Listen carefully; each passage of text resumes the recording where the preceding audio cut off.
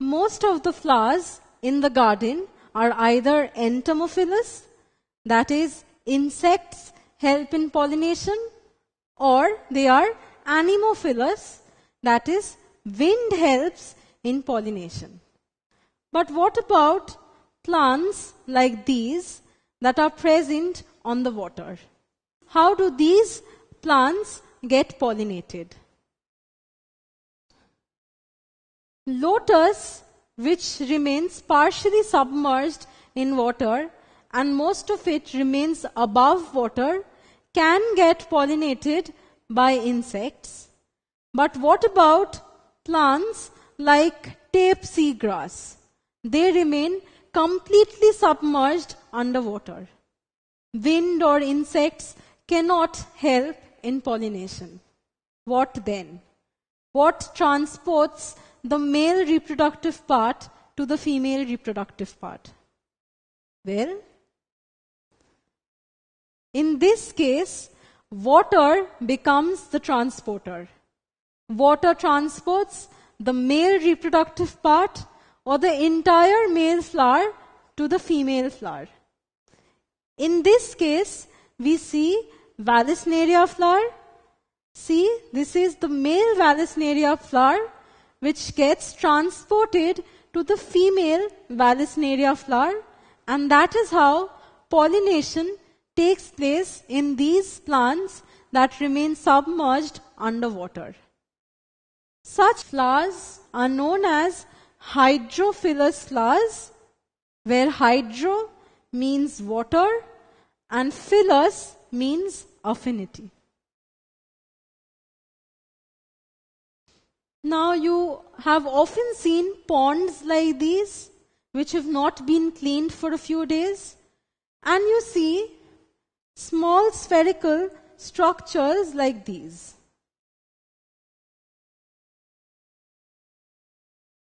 What are these spherical structures? Well, these spherical structures are nothing but the pollen grains, thus facilitating the fact that water can be a transporter for pollination.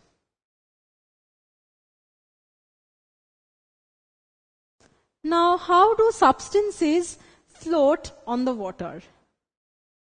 Well, if a substance is less denser than water, then it can float. Now, we've studied in physics that density is mass per unit volume, which means mass that is spread across a volume. Now, can you tell me, how does a small iron nail sink in water, but a huge iron ship, which is thousands of times the mass of this iron pin, floats on the water? Well, this is because the mass of the iron pin is concentrated across a smaller volume, whereas the mass of this huge shape is spread across a wider volume. Thus, the density becomes lesser than water, while the density of the pin becomes more than that of water, and hence it sinks. For pollen grains to float on water, it needs to have a smaller mass for a fixed volume, or if a mass is fixed, then the volume needs to grow bigger. So, for pollen grains to float on water, they have modified shape. They either become very lightweight or they change their volume.